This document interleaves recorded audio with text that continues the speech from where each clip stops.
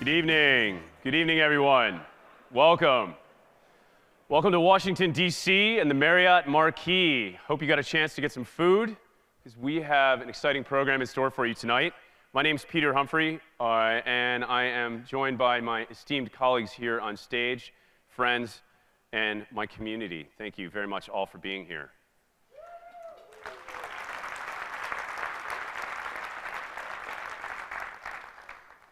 So before we kind of get started in earnest with the good stuff, just a couple housekeeping announcements. And of course, we have to say thank you to our sponsors real quick. Our platinum sponsor, Pivotal. Our gold sponsors, OCI Web, who have now picked up the Grails team. Let's give a round of applause for them. Yeah. VMware, Software AG, also gold sponsors. And we actually have kind of a long roll of gold sponsors this year. App Dynamics, Broadleaf Commerce, Crafter Software, Hazelcast, JetBrains, JFrog. Yeah, can I get a shout out for Baruch? New Relic. One of the main marketing ladies, Tamau, who used to run this conference, now works at New Relic, and I hope she's here. New NTT Data. Target Incorporated, yes, the Target you're thinking of, or as we call it, Target. Zero Turnaround, and a few others. So just to get started, I want to let you guys know there's 9 breakout rooms, okay? 5 of those are the SpringOne tracks. 4 of those are the Groovy and Grails tracks. They are all located on M4. That is 2 levels below us. Apparently nothing in DC can be higher than the Washington Monument, so they dug down. Right. So please take a minute to walk around the hotel and familiarize yourself with the layout, okay? Then it won't be, you running around to try to catch sessions. Hey, where am I going? But really, pretty much all the sessions are on this level, so we tried to make it easy for you. Now, if you like the sessions that you attend tonight, please tweet your love, tweet your appreciation to hashtag S2GX. Hopefully that's not too hard to remember, but if it is, it's posted on the signage all over the place. All the meals are going to be, well, right here. So that's easy. All the sessions start at 8:30 a.m. promptly in the morning. And let's have a quick audience poll. Who likes fast wireless at conferences? Yes. OK. Who likes to have wireless work at conferences? Yeah. OK. So that means if you have 5 devices, please just connect to one of them at a time. Just one device at a time, OK? That'll really help with bandwidth. The SSID is just SpringOne2GX, and the password is S2GX. For the event schedule, the website has basically got the event schedule. It's responsive, so you can look at it on your mobile or your tablet. If you don't feel like that, you can always go visit one of the big poster boards in the M4, that's this level in the foyer outside, or there's also some big posters up on M2 that have the schedule. There's also a passport game this year, so if you pick up the passport and get 16 stamps from 14 sponsors, we've got a couple extra demos that give you stamps in the Pivotal Lounge, then you can turn that in for the awesome track jacket. Okay? So you can just pick that up, and yours to keep, as well as actually the conference T-shirt. Sponsors are giving away cool prizes at the Wednesday lunch. So you have to be there to win. The Wednesday lunch. So you have to be there to win. And they will pick the drawings.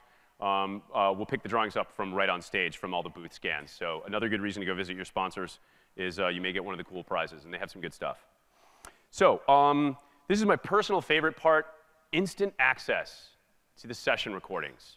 So I say instant in quotes. It does take us a little while to render the audio and the video, but you'll get a unique access code sent to you Tuesday morning with the email you used to register for the conference. So that is a one-time use code, and that will give you access to the session recordings as they are rendered and posted to the website.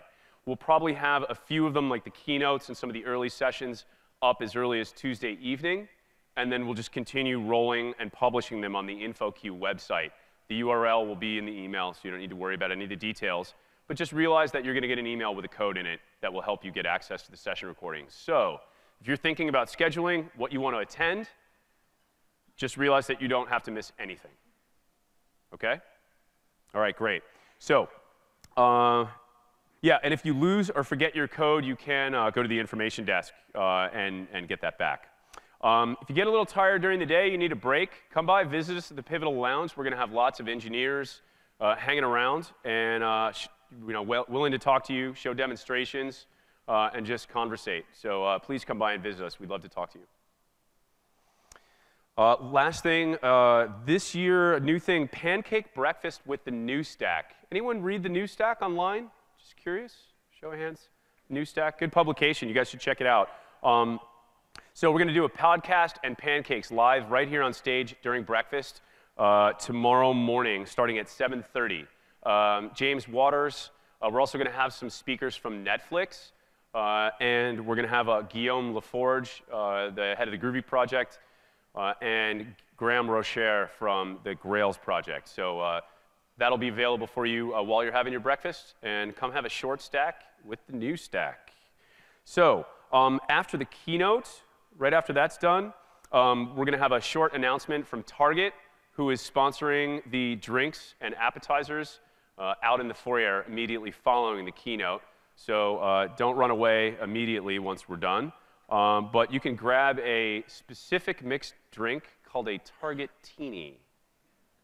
I don't really know what's in it, but once you guys find out, please let me know, and let me know if it's good, because it sounds like I might want one. The event survey also. This is a really important one, folks. You've traveled all the way here. You're going to a lot of sessions. We're going to do an event survey and speaker surveys online. Those questions and that will start to become available very late tonight. Please, when you're done with your sessions, feel free to log into the SpringOne2GX site and tell the speakers how they did. They would really appreciate your feedback. It helps us prioritize. It helps us get better. So tell us what you think of the event. I know a lot of you in here probably aren't shy. We just want to remind you to actually do it. And we'll give you a gift for doing that as well. Better content? Come again? Better speakers and content? Yeah, better speakers and content next year, basically. So the more you fill out the surveys, the better we get. So please remember that. OK, that's it. On with the show. Thank you guys so much for coming. We're really excited that you're here. We just broke about 1,000 attendees, so really excited about that. We got a big crowd tonight.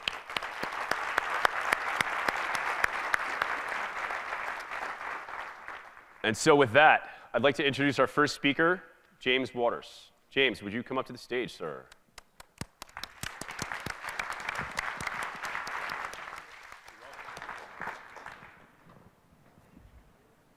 Thanks, Peter. Great intro. I love that we have a live coding demo up next. So I'm the person that's standing between you and awesome live coding.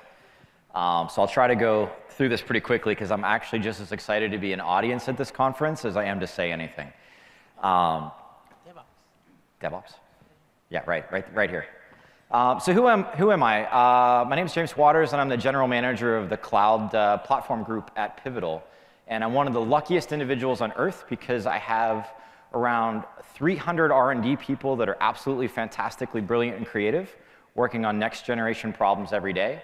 And I pretty much pinch myself every day when I wake up and I realize that that's the group that I'm a part of, and I'm incredibly proud of that. So that's who I am. And I was just going to talk a little bit about the journey that it's been for me, about a 15-year career starting in the late 90s, to this sort of cloud movement that we've got, the kind of technologies that we use today, and reflect on that a little bit because I think it's a really big deal what's happening in 2015. And I'm going to do my best to articulate to you as an audience kind of some of my perspective on that and some of the learnings I've gotten from hanging out with a lot of different customers and developers around the world. I was thinking back to my very first day at Sun Microsystems because I'd been a network engineer at a company called Level 3, and I always used Sun Tech and Java, and I was always wanted to work across the street in Broomfield. And I would drive by Sun every day, and I was super pumped. And I finally got a job there, and it's my first day, and they send me out. They're like, OK, you're going to go immerse with this customer and what's going on there. And I was like, OK, let's do this. So I'm going to go get immersed. And they're like, the first thing we have to do is do a 6-week assessment for server sizing for the app. And I said, that's what we do? We assess how big the server needs to be for 6 weeks. And I was thinking about that first day as we get into this sort of next generation of continuous delivery and microservices and cloud enablement and laughing. at my former self and the world that we lived in of like once every year or half a year deployment, and how different 2015 feels to me in terms of a brand new generation of enterprise tech and the way that we really think about software and software infrastructure. And I wanted to share at the start of this some of the signals that we started to get in 2015. Josh Long and I were having coffee down in LA, and what would we say to each other? We'll never forget the summer of 2015, right? Never. Just can't forget it. And so here's some of the signals that started happening. So in April, Brian Dussault was doing a little bit of a review of all of the R&D planning of the entire company, and this was one slide out of about 70. And I was going through it, and at the time, Spring Boot had hit 1.2 million downloads when I first read it. And I thought, hey, Brian, we have a brand new product that's got over 1 million downloads a month, and this hasn't been mentioned so far. Note to self. And I'd already started feeling a little bit of the impact of Spring Boot, but it's absolutely become a phenomena. Every customer I talk to, whether it's I went and visited Disney, oh, we're using Spring Boot. I went and visited Sony, Spring Boot. I was with Experian and Spring Boot, and with Citigroup and it's Spring Boot. I'm at Ford and they're using Spring Boot. And so everywhere I go right now, Spring Boot is having an incredible impact. And what's so cool about that is it's a little viral bulldozer is was my nickname for it, which is it's viral in that it gives developers a quick endorphin hit of ease of use and just unparalleled grace of moving and packaging their application for deployment. But it's also a bulldozer because it changes the way the enterprises they work at think about deployment and configuration of that app. And so suddenly at this large auto manufacturing company, these developers were very empowered to move very quickly with Boot. And the traditional WebSphere team was there saying, oh, no, you got to stop this Boot nonsense. We want to hand configure and hand tool this thing. And we want to slow this down. And the developers were like, no, dude, we're calling Pivotal. And what happened was they put up a little flag to us, and we land there with Cloud Foundry. And we're like, this is that platform for running Spring Boot apps. And we moved 40 of those Spring Boot apps they'd already written to Cloud Foundry in an afternoon with Ben Hale. And there's this beautiful long email from him of how everything just worked together. And it was sort of a fantastic moment to watch this little viral bulldozer that we have changing the way enterprises deliver code. And this code was not just some little side app. This was the global configuration engine for the entire car company, for every car that's ordered in the world, and how that company works. So Spring Boot is an absolute phenomena, and it's now at 1.7 million downloads a month, and I have no idea where this party ends, but I'm enjoying it. The other great thing that's happening is that Cloud Foundry as a cloud-native platform has absolutely surpassed expectations in terms of enterprise adoption. And so more and more of these developers that want to use a microservices cloud-native approach are finding a Cloud Foundry instance to use and consume inside the enterprise that they work at. And the great thing is somebody who has to fund a very large R&D team is that we got to a $100 million booking rate in only 6 quarters. No one has stopped me from hiring anybody in months. Like, I don't even write approval emails anymore. It's just as we find great people, we hire them on the team. And so it's really incredible to put that little viral bulldozer of Spring Boot together with this really great enterprise product that we have in Cloud Foundry. And it really gives me huge hope that this is a brand new generation. I look forward to the demos that we're doing of these two things together. So what's kind of happening out there? Like, why is this happening? About 2010, Mark Andreessen said software's eating the world, and that's when Andreessen's IQ could pick it up. The good news is that that trend is now so obvious that even Gartner's got it. And sorry, zing. As a developer, it's a little less exciting for me to buy PeopleSoft off-the-shelf software and rack and stack servers and run that and turn it on. And so there's 2 big trends that are happening is that all the business owners in the world are realizing that those apps they might have written in the 2000s aren't really going to scale to this mobile connected world that we have that's data intensive and experience intensive. And so one of the top 5 priorities that Gartner has mentioned is that every major company wants to refactor those apps. And that's such an enormous opportunity for this room because you're the most important people in the world. The business leaders that I meet are desperate for refactored apps and delivering new experiences. And they all really want to know, where are these mythical cloud-native developers that I keep mentioning? So this room is going to be one of the most in-demand rooms in the world, and I'm going to spend my life on planes making sure that's the case. But I'm very excited about that, combined with the second point here, which is that businesses really want to start building applications, not buying them. Because if you think about how companies digitally differentiate themselves these days, it's not from buying, Salesforce or PeopleSoft or any of the off-the-shelf software anymore. The age of hand-created and custom-developed software is getting even stronger and bigger. And so what they ask me, typically, is help us transform. Help us get from there to here to there. How do we become this digitally enabled enterprise, cloud-native enterprise? And they feel upside down. So this is another Gartner slide, which means it's really painfully obvious by now in the market, is that most people really want to transform how much it costs them to operate their legacy versus how much innovative new things they can do. And I had this fascinating conversation with one of the top 3 banks in the world. And I went really deep all day with them, and we talked about their pain. They said, we have 6,800 applications that we're trying to run right now.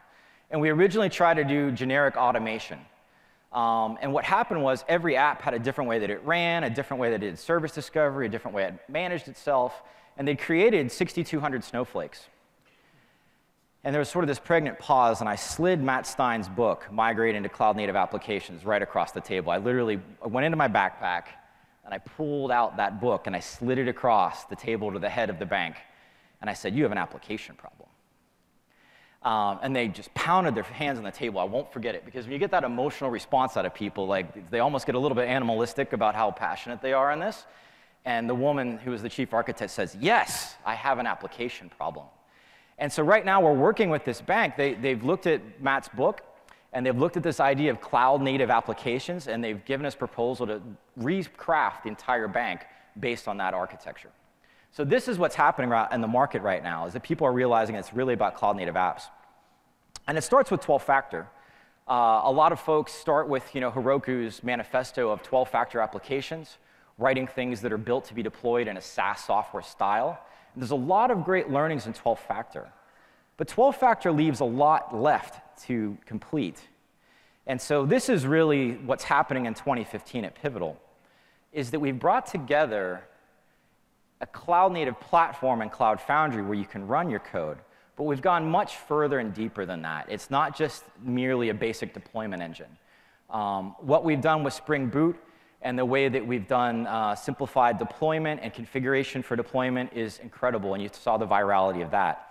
And then over the top, and this is really where we're shocking the world right now, and where Matt Stein and Josh Long can't stay off airplanes, is Spring Cloud gives them an out-of-the-box, ready approach to doing this distributed coordination, service discovery, health management, circuit breakers, even key management and secrets management is coming.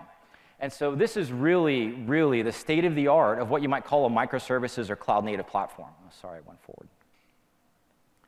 So that's a huge conversation for us, and this is where I'm just as excited to be a participant at this conference and go to all the Spring Cloud sessions and see some of the code that's been developed by Mr. Syer, et cetera.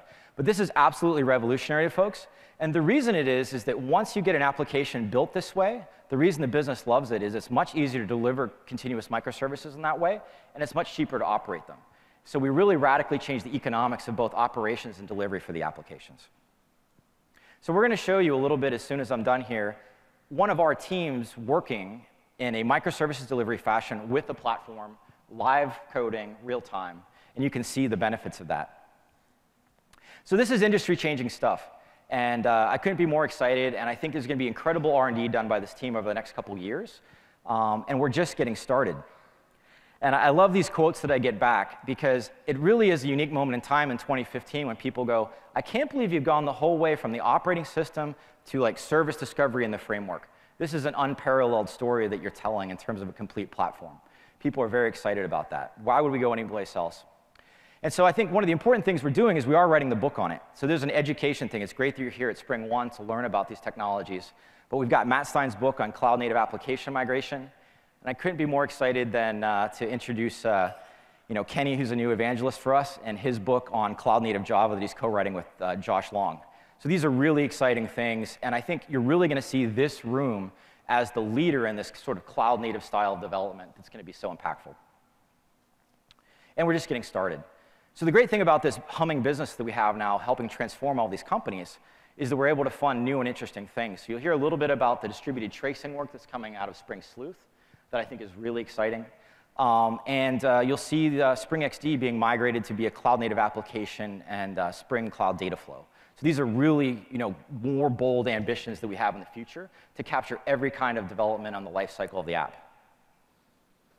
So I'll just finish up with a few things that this is attracting. And I love this picture, because this is what my office feels like every day. Lots of people coming and going, and lots of energy. And so there's some other companies that have noticed what we've been up to. And so Josh Long went over and spent some time with the engineers at Alibaba, and we got this quote from them this week. And they're going to be competing now with Amazon with using microservices to continuously deliver their value, to operate them more affordably, all of the great scalability benefits. I mean, Josh had a great session with them, and now they're using Spring Cloud and Spring Boot as the foundation of their new properties. I think that's incredible that we've got such an enormous, large power user already in the ecosystem with Spring Cloud only a couple of months from GA. So that's really incredible. Cognizant has, this blows my mind, 50,000 Java developers. So that's 50 of these rooms. And they've seen in their customer base the rapid growth of the Spring Boot and Spring Cloud Toolkit. And so Joe Tobolskis, who's here, I think somewhere in the back, maybe raise his hand. There he is. There's Joe from Chicago. He's working with Cognizant to start to build a cloud-native delivery factory. So some of this legacy problem that all these enterprises are having, they really want to build a center of excellence for cloud-native application transformation using the toolkit from this room in SpringOne and Spring Cloud. And last but not least, we've got the world's largest payment company that has decided to revolutionize themselves from just being a payment backend company to being more API and developer-driven. First Data does over $1 trillion a year of transactions. If you ever go to a gas station, I almost guarantee you it was a First Data transaction. And they're going to work together with the Spring community to make everything they do integrated into Spring development and to refactor everything that they write on to be a cloud-native app in Cloud Foundry.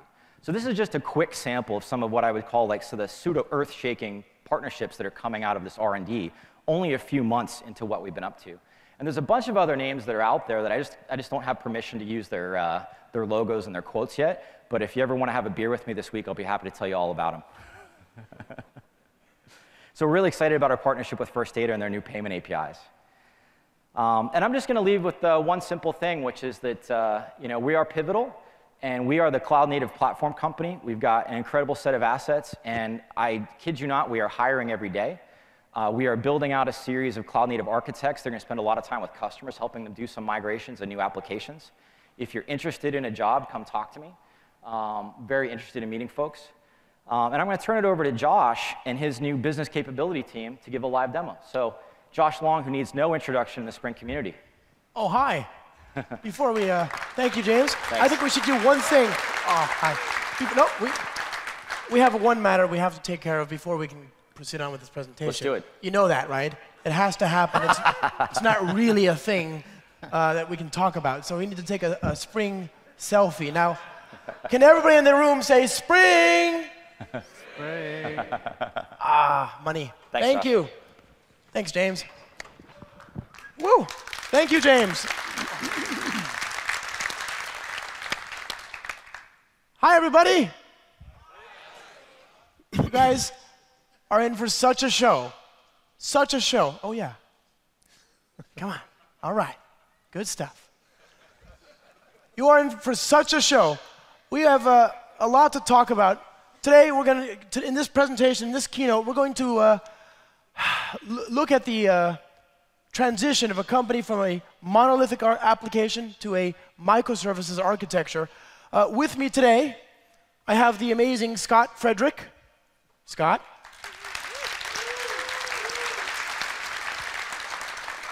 And of course, the good, the great, Dr. Syer, David Syer. Tomorrow I'll be joined by the amazing Mark Fisher and the amazing Graham Roche. So, same springtime, same spring channel. Come on back. Today we're going to look at an existing application that we're trying to move from this monolithic architecture. And work is already underway, but we have some work we need to do. And so today I'm going to join Dr. Syer here, and I'm going to join Frederick, and we're going to see what it looks like to take these applications forward. I've decided today that I want to talk to the doctor about how to get.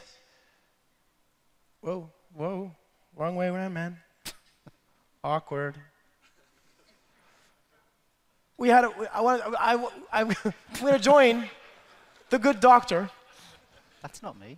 We're going to talk about moving this monolithic application that we had. Now, it's worth pointing out that the monolith that we had was, in the beginning, actually fairly, it was a good way to go. It defined the boundaries, to tease out the domain model. In the very beginning, the monolith was an appropriate way to build the software. But now it's starting to gate our ability to deploy software faster.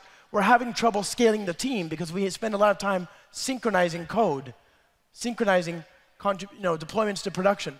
So the monolith is starting to become a little heavy, and the horse it's dead, Jim. It's dead. So we are going to look first at an application for Rent Me Fleet.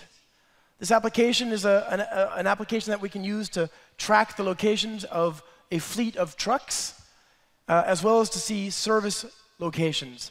And the first thing we need to do is to get the service location service, I think that's a great name, up and running. And of course, for such a task, we need the doctor. We need my favorite doctor, the best doctor that I know. We've got a few things running already, of course. We've got RabbitMQ, we've got MongoDB, we've got MySQL, we've got a service registry and a stub application with sample data that's already deployed. And we have a user interface that was designed by the UX team. This user interface is pretty. It's very, very well thought out, but it doesn't do anything yet. And so again, in order to make this work, in order to really get it working, we need to look at the service location service. And I'm going to get help from the best doctor I know, the only doctor, the absolute best doctor, my favorite doctor. No, not that one. No, not that one. Dr. Syer. So Dr. Syer, can you tell me what we've got so far? Yeah, OK, so the picture you're looking at is what we're going to build today, and then dissect a little bit. So we have the UI, and we've got two services sitting behind it, one for the fleet, the trucks, and one for the service locations. And actually, why don't I show you what that looks like already, because we've been working on it, you might have guessed. Actually, this is it, running on Cloud Foundry. Okay, this is on-premise, right? It's a Pivotal hosted internal Cloud Foundry. And you can see, right, there's some trucks here, blue ones and green ones. Have you guessed what that means? No, no idea. Green ones are happy trucks. Uh-huh. Blue ones, it says down here, look, there's something that we need to read about the blue ones. And if they're really bad, they're going to go yellow, orange, and red. You know, we did another thing, another keynote, another year with blue-green. I remember that. In Cloud Foundry, yeah. That was a different one. OK, so this is real data. That's the story, OK? So this fleet service is already developed. It has some data in it. These trucks, they're not actually moving anywhere yet. OK, so come back tomorrow for that. We're going to do the live update service pieces tomorrow. Today, what we're going to do is the service stations. So if these trucks need service, then they need to know where to go. And what we have is a little UI feature that pops up service locations. But this has been developed for us as a stub by the UI team. So the UX team are very good at RentMe. And they've done a really bang-up job of getting this UI in place. But they haven't got any real data for the service locations. And so that's what we're going to do. You ready? I'm ready if you are. Should we do some estimation? Yeah, because I've got we know we have a short keynote tonight. So how long do you imagine this will take exactly? 5. Weeks? Days? Where are we? What are we talking about here? Minutes. OK, I dare you. I double dare you. Depends how much you talk, all right?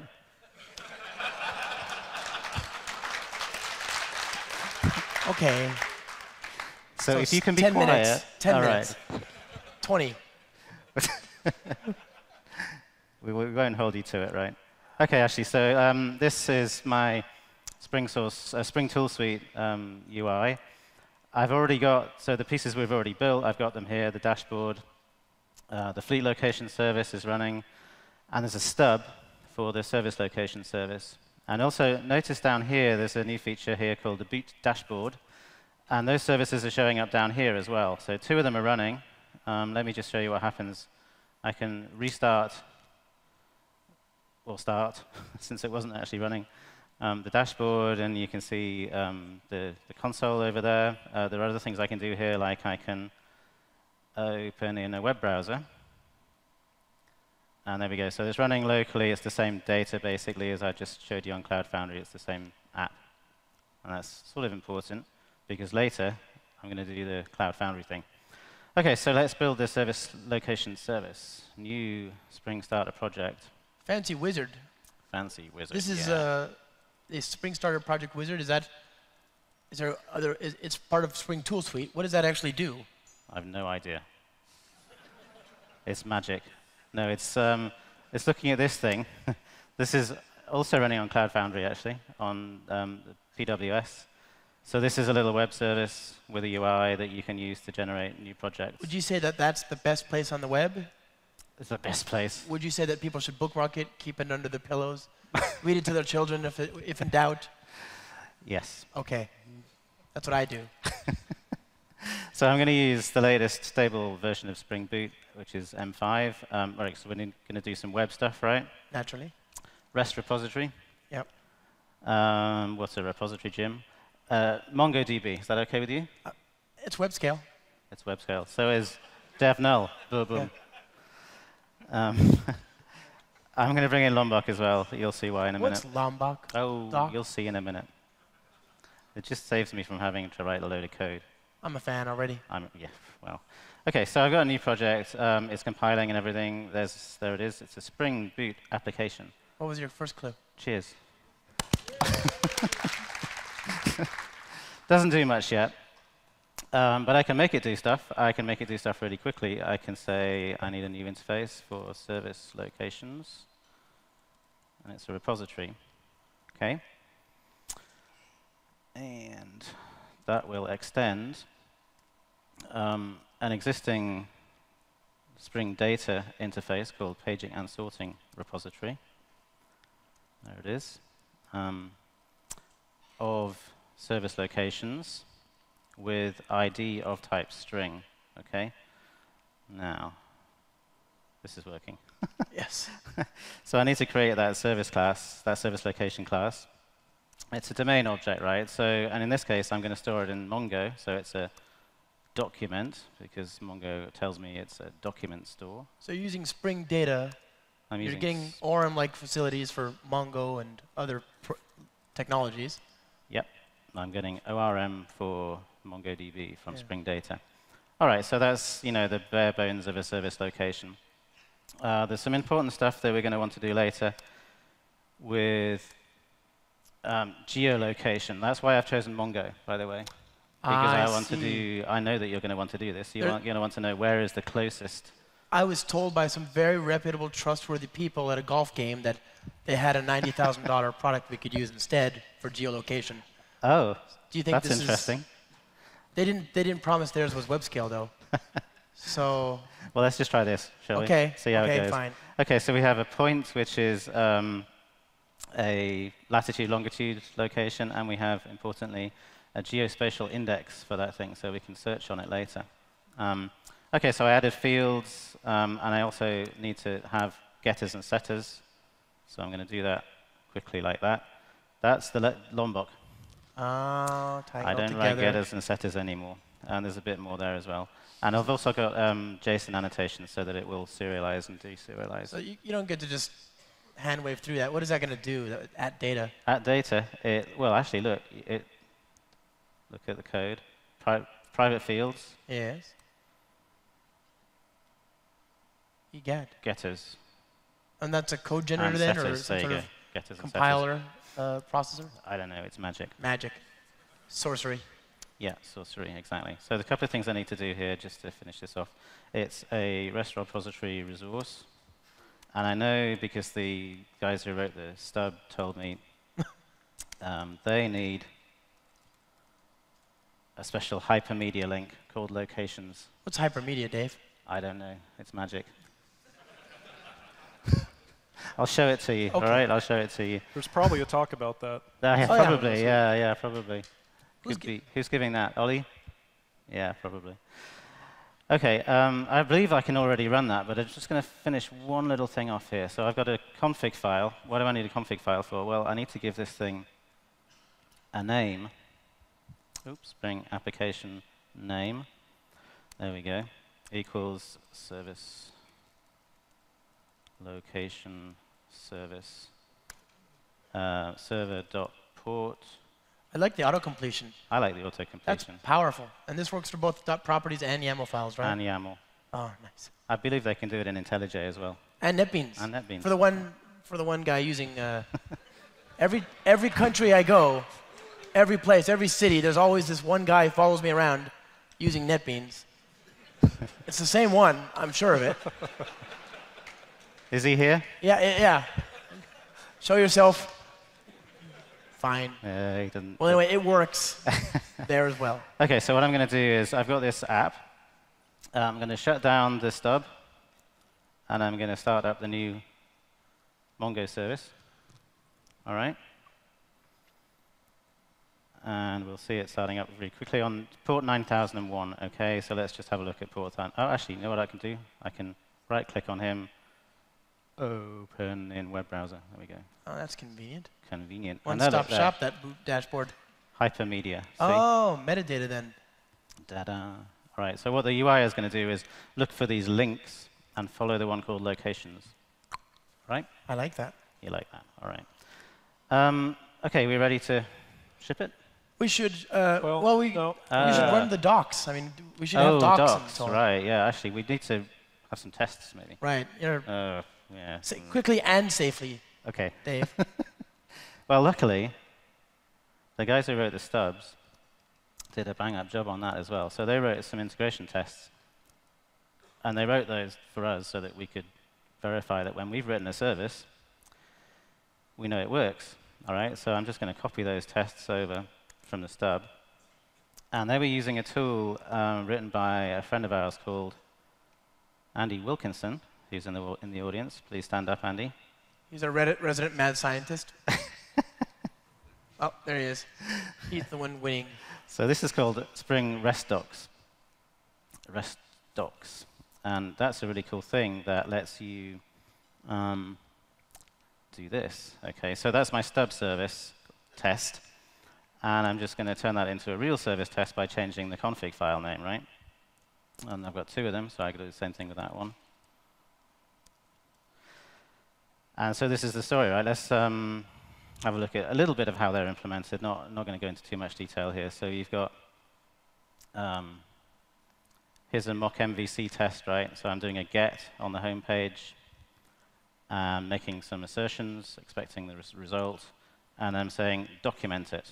And what that does is create some nice, pretty HTML documentation that, so the people who consume this service are going to want to see, you know, So you've got the how to test use it. and the documentation in the same place. Test and the What's the documentation. benefit of that?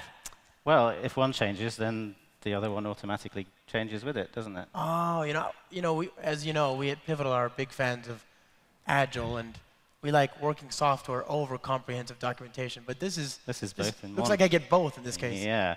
All right, so I'm going to run the tests. We need to finish this off, don't we? Run as JUnit test. OK, I've got one green and one blue. What does blue mean? Blue is bad, right? Red. So OK, there's a reason for that. Because it's testing an endpoint that I haven't implemented. OK, this is that famous geolocation query I was telling you about. I was wondering why you brought in Mongo. See, Now I remember. Right, so we need to find the first service station by location near something. That's the way that we Sounds say complicated. This. What does that look like in It's actual really, code? really complicated. Watch. Page of service location. Find first by location near. Point location pageable page. That's almost all I need to do.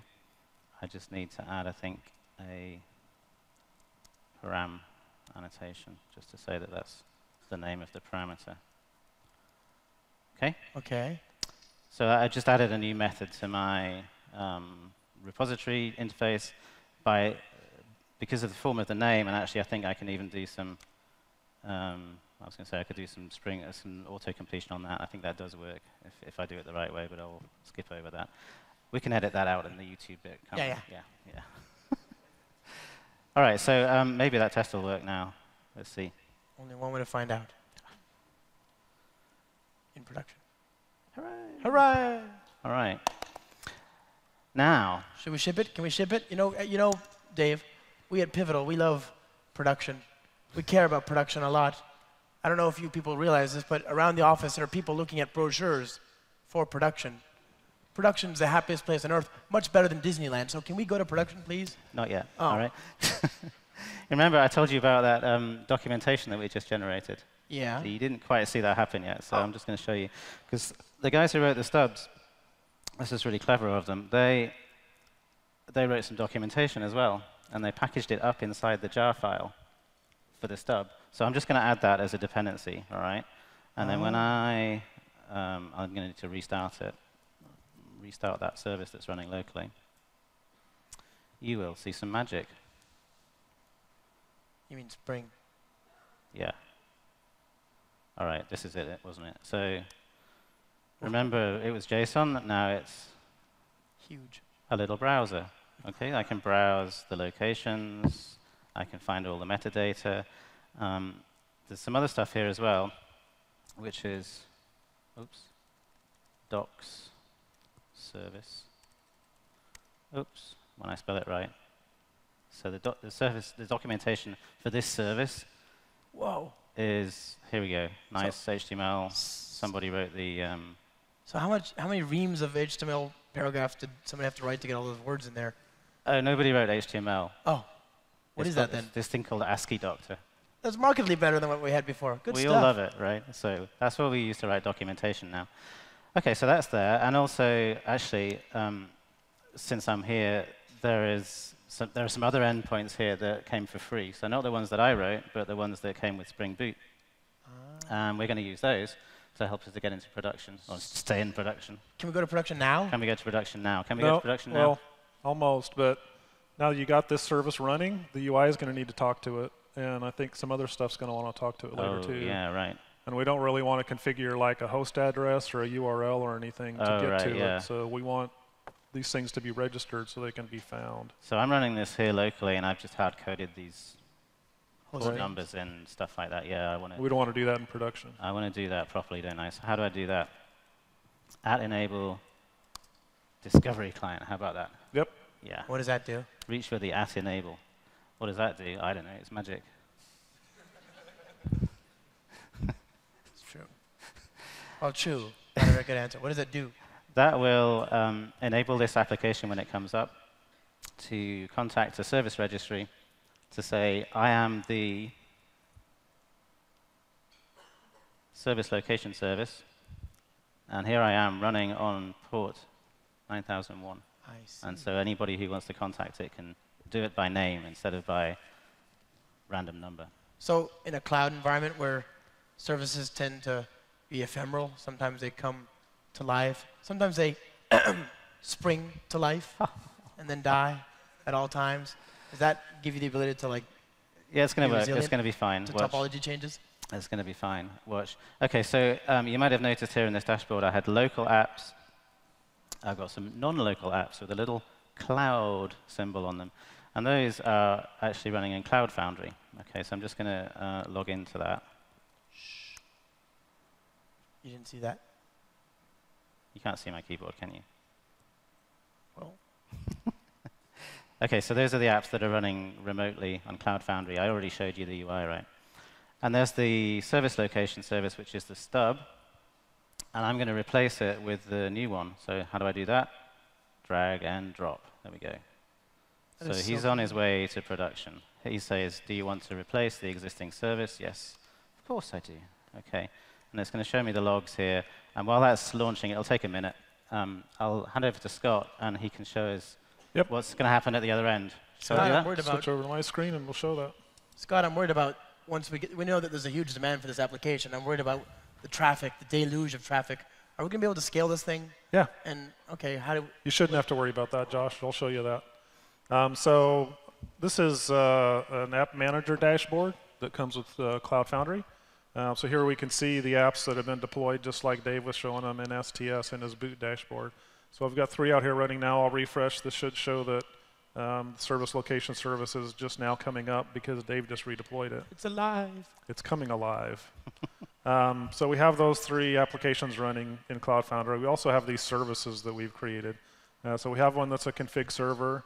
We have one that's a Eureka service registry. We had those all on the slide a minute ago. MySQL, MongoDB, and RabbitMQ are the services we have out there right now. Do you have other services as well? Oh, we got lots of other services. I can show you this marketplace page here. So you can see we've got the MySQL, React, Rabbit, Redis. These 3 here are ones that we've built on top of Spring Cloud. So we have our circuit breaker, config server, and service registry. So it makes it dead simple to create those servers and have your application connect to them. And then we have Gemfire, Neo4j, MongoDB. Yeah, this is a demo environment, so some of these are actual production services. A few of them are like in developer stage that we're testing with right now. But we've got all those available that we could create and use in our applications. So service location service is back up and running again now. But you were wondering about scale. So let's talk about scale for a minute here. I'm going to click on this dashboard app. I can click on its URL and actually see that it's running in Cloud Foundry just like Dave showed. And there's all our trucks. I can see some other stuff about this application. We were testing earlier, so you can see that we've been messing around with scaling on the dashboard already. I can see that I've bound this application to these services. So here's config server again in Eureka. We can see that it's bound to those, so it's using them. It's going to be using Eureka to find the service location service, for example. So when you bind a service, you're taking an existing instance and giving it a connection to the app. So yep. Theoretically, multiple apps could share one service. Or yeah, the service is basically telling the app how to connect to it and any credentials that it might need to connect, anything like that. That's basically what happens when you bind an app to a service. The application could have one or more URLs associated with it, and then we can actually view logs for an application as it's running in Cloud Foundry. So here. Is that for all of the instances? Because I don't want to have to log into each node yep, or it's something for like all that. of them. Yep, it's for all of them. And you can drain these logs out of Cloud Foundry into an external system where you can capture them and do a lot of analysis and stuff like that. But this app manager just gives us a real quick view of what's been going on in logs. So we got one instance of this application running now. I'm just going to quickly tell it we want to have 4. We don't, this is a keynote. We don't actually have a lot of time to wait for virtual machines to spin up. Yeah, that's the good thing about Cloud Foundry, though, is for each of these new app instances we're starting, we're not creating a VM. You know, if you create a VM, drop a host OS on it, drop maybe a web container and your app bits, all that takes minutes. We don't want to wait minutes because it's a Keynote. So what Cloud Foundry does is it just creates containers within a pool of already running VMs. And we took an image or a snapshot of the first application instance that we pushed, and we're just taking that snapshot, creating new containers, and redeploying the app into those containers, and it takes seconds, as you saw. So now we have 4 instances of the application running instead of just 1. Wow. And I can prove to you that there's really 3 running. Oh. Because what Cloud Foundry does, since you see we have one URL bound to this application, so if I keep hitting this URL, I'm getting randomly chosen instances of that application. So the Cloud Foundry front end is doing load balancing of all the instances that I've started up. But they're all going to look the same because we're all stateless and everything's being load balanced. But I'm going to show you here. This is the Spring Boot actuator endpoint that Dave showed. This one is /env, so it shows you all the environment variables in your app. And Spring Boot will automatically parse out a couple of environment variables that Cloud Foundry sets for your application to expose things about the platform to the application. And they're all under this vcap heading. So we're going to look at this one that's called vcap.application.instanceIndex. So this is just an ordinal from 0 to 3 since we started 4 instances of which of those app instances I hit. So I'm going to do a refresh here. And now I'm running instance 1. I'll do a refresh again. Now I'm hitting instance 2. So that just kind of proves that we're doing this load balancing among the instances that we've started up. Automatically. Cloud Foundry just does that for you. So we can scale up the dashboard front-end app. We can also scale up any of these services that we ran. So, and we can do this scaling through this app manager. We can actually do it through the CLI, or there's a REST API you can call to do it with. And I'm going to, before we scale up this next one, bring up this service register dashboard. So again, this is part of what we got with the Spring Cloud services for Pivotal Cloud Foundry. And we can see in this Eureka dashboard, we can also see here that we now have the 4 dashboard instances running. And we have 1 instance of this fleet location service. So just for the fun of it, let's bring up a CLI. And I'm just going to go get, through the CLI, I'm going to tell it to list all the apps that are running in the space. I'm going to see exactly the same thing I saw in the app manager. We've got 3 applications running here: dashboard, service location service, and fleet location service. So I'm going to take the name of this one and do CF scale that service instance, that service name, and tell it I want 4 of those. So exactly the same thing is going to happen. Cloud Foundry is just going to take that image and create 3 new containers and scale it up.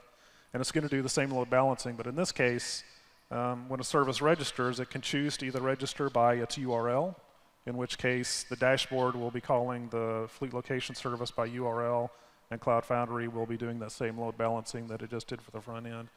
But a service can also be configured to register itself by IP address and port if your Cloud Foundry is set up to allow that, in which case the Spring Cloud client-side load balancing will take over and do all that load balancing instead. Get both choices. Oh, look, they're coming up too. Choice. Yep. So we've got from 1 to 3. Now we've got 4 up and running. So we can see that in the Eureka dashboard that we've got 4 instances registered now. If we refresh this, we'll show 4 instances. And we did this manually here, but I could have connected this to the autoscaler. Yeah, we also have an autoscaler service that will scale based on a time schedule or based on the amount of load, CPU load coming into an app, so you can do that automatically as well. Or again, since there's a REST API, you could write your own automation against that if you wanted to. Sounds workable. It's Sounds nice, huh? very convenient. Yeah. So we'll be okay to, we'll be able to meet the demand tomorrow? Yep, we should. And the other thing you asked about was how do we make sure they stay up? Yeah. So Cloud Foundry. What if we get too much traffic? Well, Dave's code will just work if we get too much traffic. That's not a problem. But we have circuit breakers and all that if you stuff. kill instances, what happens? Yeah, so we'll show you what happens if there's a really bad bug in something that kills an application instance. The doctor doesn't make bugs. I know, that's why this is so hard to demo. We had to introduce one. Yep. So another Spring Boot actuator endpoint we have is an endpoint called Shutdown, which isn't enabled by default in a Spring Boot app because you don't want somebody just hitting an endpoint and shutting down your app, right? But we have enabled it for this demo. So I'm going to get the URL for this application, and I'm just going to do a quick curl on it. So that's the route for the app, and I'm just going to add Shutdown to the end of that. Don't try this at home. Yeah, don't try this to this app while we're doing a Keynote either. So that ran, and we get a very nice, polite little message from Spring Boot saying, shutting down, bye, see ya. And we can see over here in the service registry now, we only have 3. So one of them died. That was picked up by Eureka because it quit seeing a heartbeat from one of them.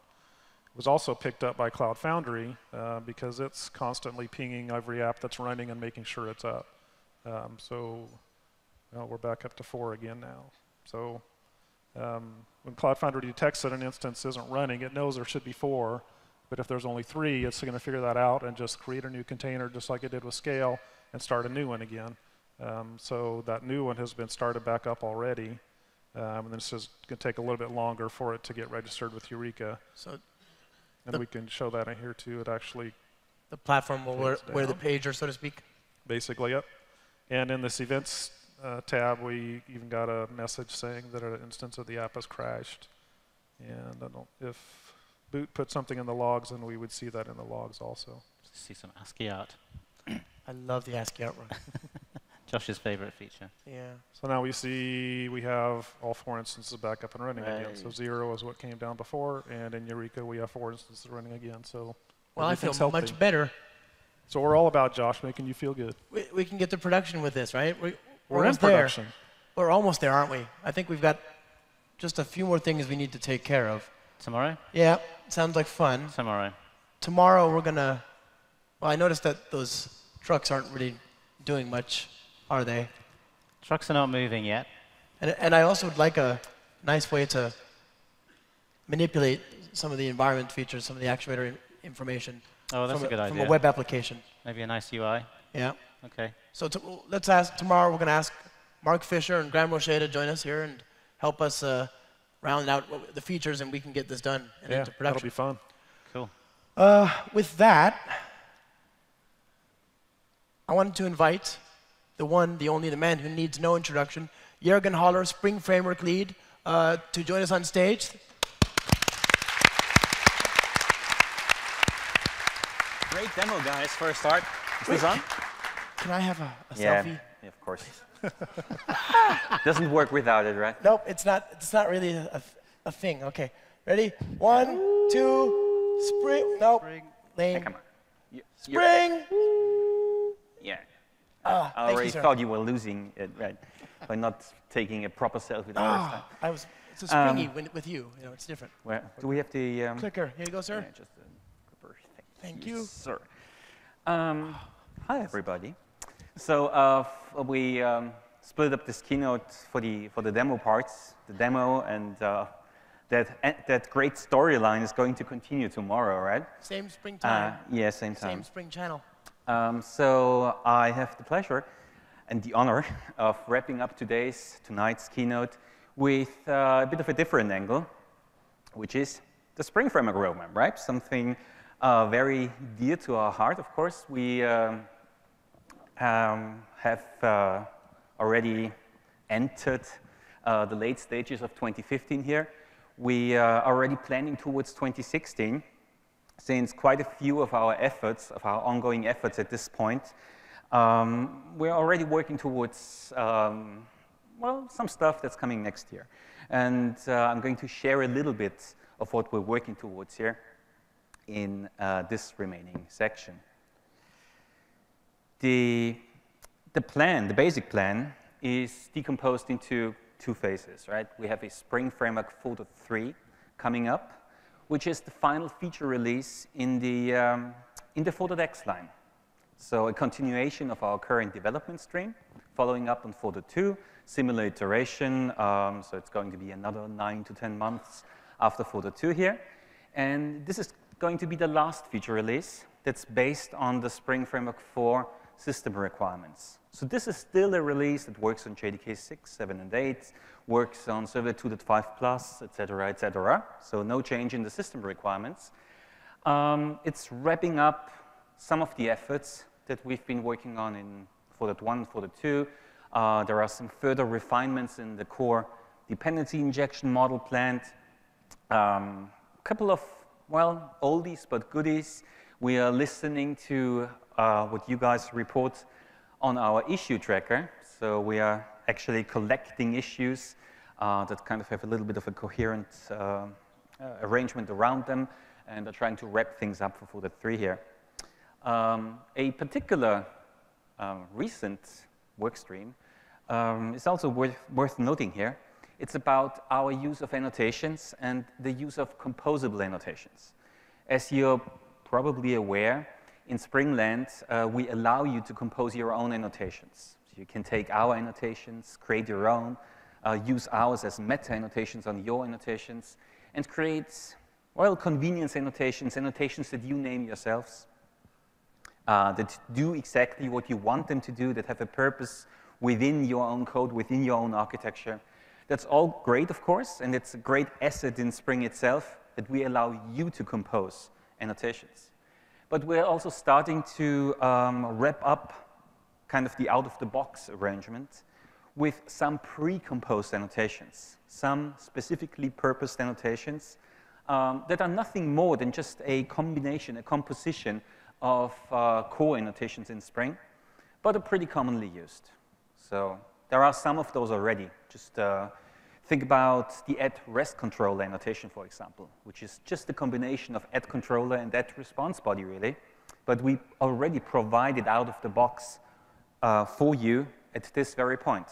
Some such annotations, further annotations along those lines, are going to come your way in 4.3, and we already have a little bit of a kind of an R&D project, Spring Composed, side by side, while we are trying some of those annotations, and where we already anticipate feedback. But it's all going to go into Footer 3 here. And, of course, we're open for further feature requests, right? If there's anything you'd like us to do in the 4.x line still, ideally things that are actually doable in the Footer 3 iteration, right? But if there's low-hanging fruit, some things that you feel would complete the picture with not too much effort and time-wise, we are happy to roll it into the Footer 3 plan still. So this plan also leaves a little bit of room for requests that are yet to come. So that's, concretely speaking, targeting the March-April period next year. So expect a release candidate in March 2016 and GA in the April-May timeframe next year. There's already quite concrete planning towards the next step. We are actually planning towards a Spring Framework 5 generation already. Spring Framework 5 is, of course, a little bit of a more major revision, right? So there's a couple of things set in stone already. We're going to have a Java 8 baseline. This is a pretty important enabler for not only Spring Framework itself, but for the entire Spring ecosystem, for the Spring Data projects, for Spring Boot. So all the associated projects would also have a major revision towards a Java 8 baseline, where everything is Java 8 based internally. Our entire code base can make use of Java 8 features, Java 8 source code style, and even more importantly, our core contracts, the core APIs and the core SPIs can make use of Java 8 types, which is a pretty important enabler. Think about our API and SPI interfaces in Spring. We can start using, for example, optional, stream, or some other Java 8 specific types in the most core interfaces we have in Springland. So that's pretty important stuff. And we're making some further use, which I'm going to talk about in just a minute. So baseline-wise, Java 8 plus, that's what it's going to be. But it's also about JDK 9. JDK 9 is scheduled for release next September. Let's be optimistic and trust Oracle that it's actually going to be delivered. But there's a very concrete date, September 22nd. Just let's expect that to happen. And that's perfect because our timing works out here. We're going to pick this up for Spring Framework 5 basically from day 1 onwards. So the first Spring Framework 5 milestone that you're going to get next year is already going to be built on JDK 9 release candidates. And the Spring Framework 5 release candidate line is expected to build on JDK 9 GA. JDK 9 might not be the most radical release in terms of the source code style that you're using to write your Java code in, but it does deliver some really significant changes at the runtime level. So the JDK itself is restructured. There's quite a bit of stuff happening, jigsaw coming. From our perspective, we're going to make sure that we are embracing JDK 9, that JDK 9 is a first-class citizen in the Spring world, that everything that you get from us right after JDK 9 GA is perfectly well adapted to JDK 9 if you choose to use it at that time already. So Java 8 baseline, of course, perfectly fine. But if you're ambitious, if you're using JDK 9, you'll be able to make the best possible use of all the functionality in there, from the new HTTP clients on to all the runtime features in JDK 9. All right. Talking about the HTTP clients, we also have a general HTTP 2 focus these days. As you might be aware, we're already starting to have some dedicated sessions on the use of HTTP 2 in kind of the Java, the Spring, the wider Spring and Java world.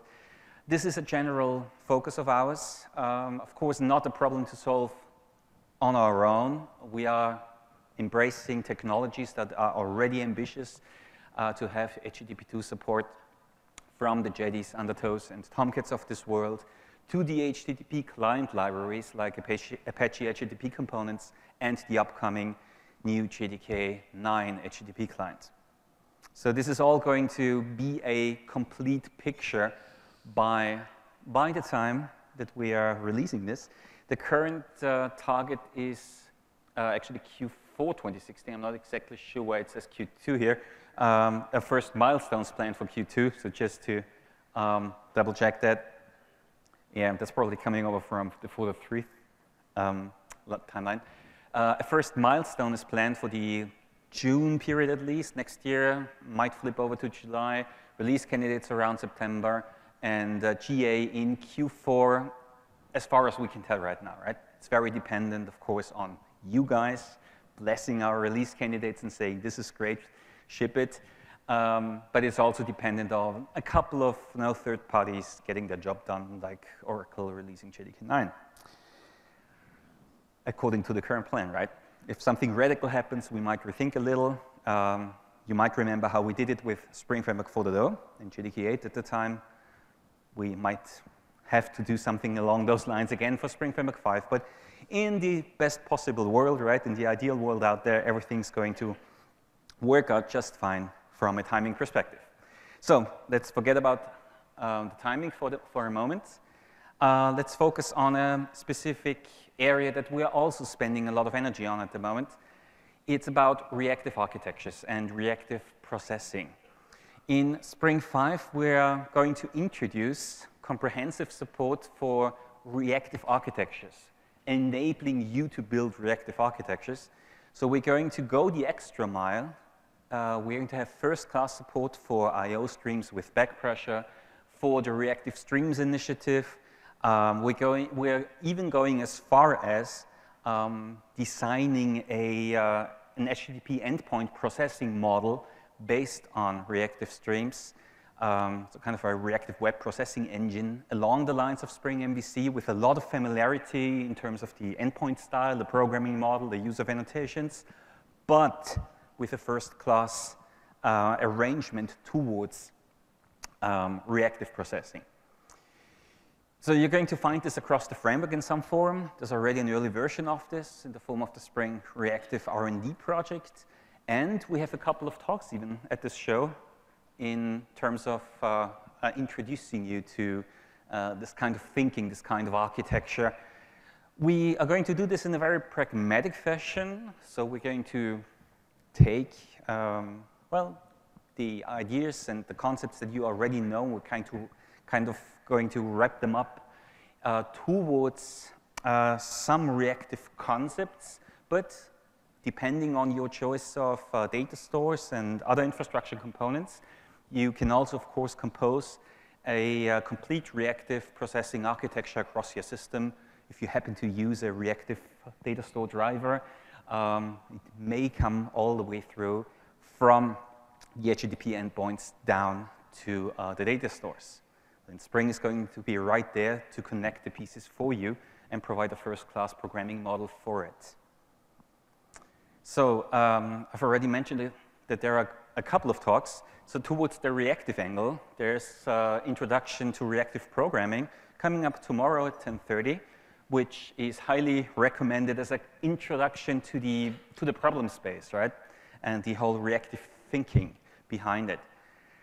The Reactive Web Apps session on Thursday is even more concrete and might actually provide a sneak peek towards some of the concrete efforts that we're working on in Spring Framework 5.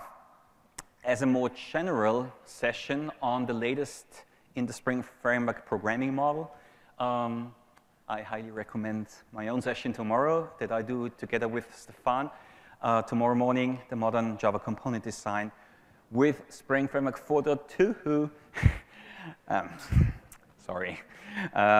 So it's actually 4.2 updated, of course, where I'm going to just highlight the current state of the art in terms of the programming model design with plenty of source examples and half of the session doing live demos, applying those design concepts to some concrete problems and concrete endpoint models out there.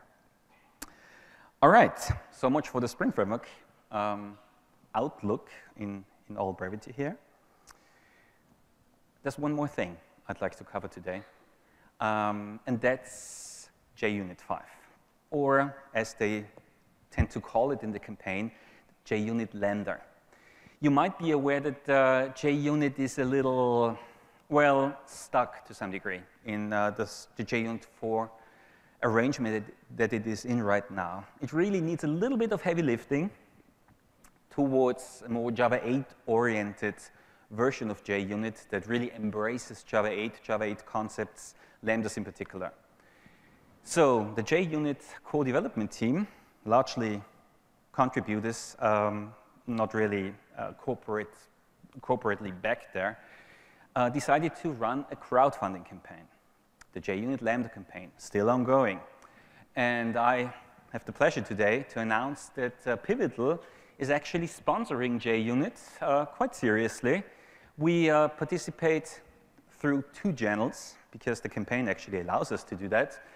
We donate developer time, so we donate 6 weeks of senior developer time on our end towards JUnit 5, which are going to be spent on actually improving the JUnit core and the JUnit integration contracts. And at the same time, we also we participate with a cash donation of 5,000 euros towards the actual crowdfunding campaign, which the JUnit team itself is free to use any way that it pleases in terms of the developer focus that they choose for it. Of course, this is a crowdfunding campaign, so everybody, you're of course able to donate yourself.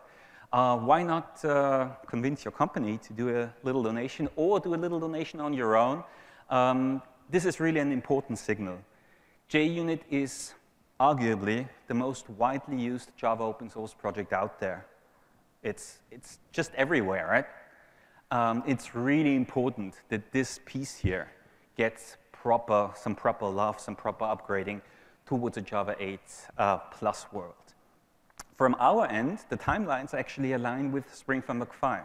So the idea is that we are going to immediately pick up everything that's done in JUnit here, in JUnit 5, and are going to have immediate support for it, immediate integration with it in the Spring Framework 5 timeline. So if all goes well, we're going to see how well the timelines work out in the end. But we are definitely going to do everything we can to make it happen, both on the JUnit side and on the Spring Framework 5 side. All right, so much for JUnit. Well, let's wrap up the keynote this way. What you've seen today is, of course, plenty of stuff, plenty of pointers to follow up on that really presents Spring as what it is today, these days. It is the richest and deepest framework you could possibly use to build cloud-native applications, covering so many angles, both, of course, on the development side and in connection with Cloud Foundry, in particular with Cloud Foundry, also on the operations side. It really is a very complete, very comprehensive picture, and it's not done, right? It's an actively evolved arrangement. We are going to continue to do the best we can to just adapt to the problems that you are having or will be having. And 2016 is going to be a particularly important year where we are going to wrap up many things in new major releases in particular here. All right, well, thanks for your attention. At this point, I'd like to welcome Peter back up on stage for some closing remarks, right? Thank you. Thank you very much. Thanks. Let's have a round for these guys. Thank you very much, Juergen. And RentMe application team. Yes. What's up? He wants a photo. Oh, selfie time. Sorry, hold on 1 second. Okay. Apparently. Yes, and also I want you to get a photo with us. While Josh is preparing for this, I just want to say that I have the unfortunate responsibility of standing between you and alcohol. So I'm going to try to make this quick. Just want to very quickly mention, could you click me to the next one, please? Yes, sir. Thank you, sir.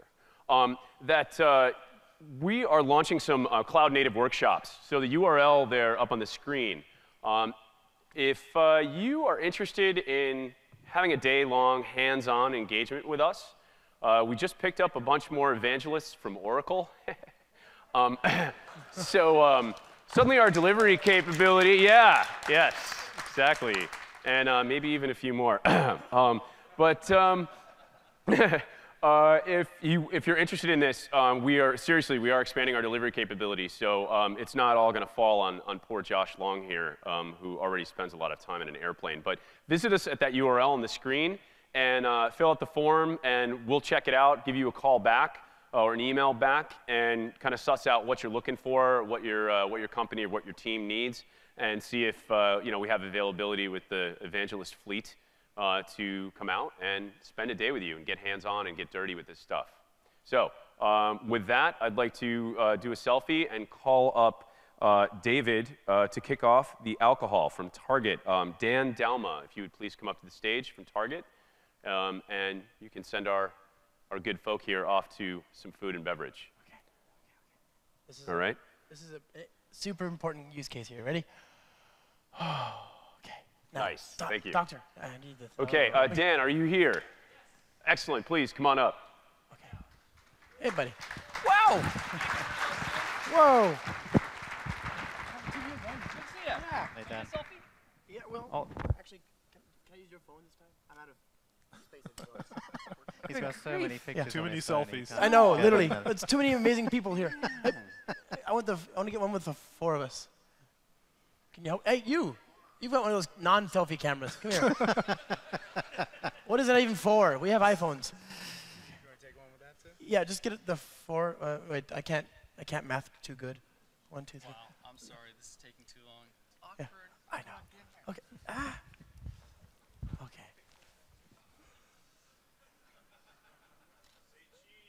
Nope.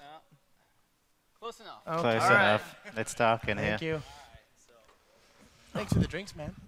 No problem. Mic check.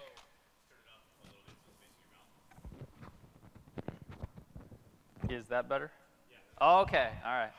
So please excuse my awkward stride. I had surgery a couple of months ago on my ankle, and so now they have me wearing this thing for the next part of the recovery. So you'll probably see me clomping around the conference because there's no spring in this boot. But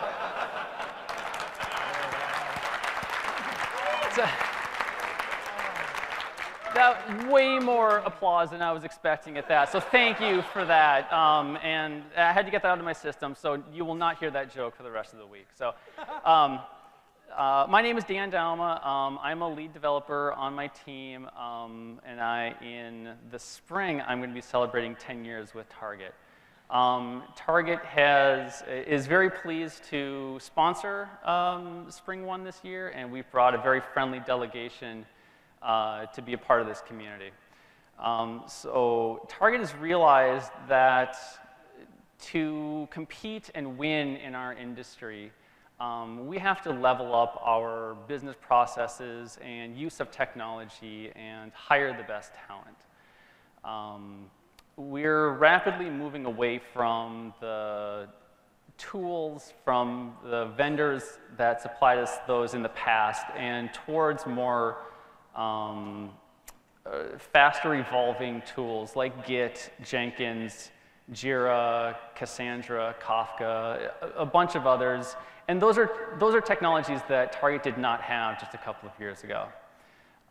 We're investing heavily in infrastructure automation and treating configuration as code. Gone are the days of the waterfall project cycle. My team and several others have converted to a agile model of rapid prototyping and much faster release cycles. So when bug fixes and new features have been verified in stage, they can go to production right away. Okay, so I'll clean this up because we all know what's coming next. So just want to tell you that it's a very exciting time to be a developer at Target. And I would encourage you to visit the Target table and find out how Target is modernizing to become a more innovative and faster moving player in our space. So with that, let's start drinking.